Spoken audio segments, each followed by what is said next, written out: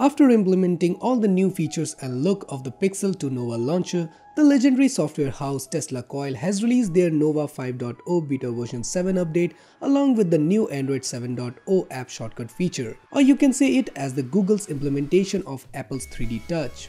I had already made a video on how to make Nova look exactly like Pixel with all the features. You can check that video from the description down below. And in this video, I'm going to show you guys that how you can get this 3D touch or app shortcut feature on any Android device without doing any advanced level stuff like rooting. So hey guys, this is Samir from Extreme Droid, and without any further ado, let's get straight into the video.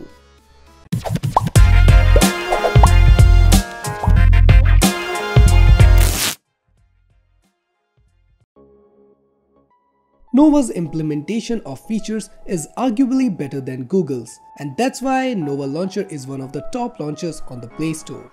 The first thing which you have to do is to download the Nova Launcher 5.0 beta version 7. I will leave the link in the description box. After downloading, make sure your unknown sources is enabled. Now just install the APK file and set Nova Launcher as default. That's it. Now you can use the 3D touch feature of Pixel devices on any Android device.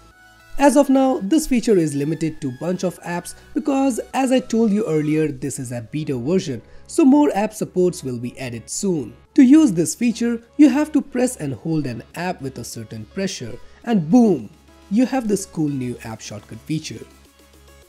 So guys, that's it for this video. If you like this video and find it useful, then do subscribe to our channel for more future updates. See you guys in my next video.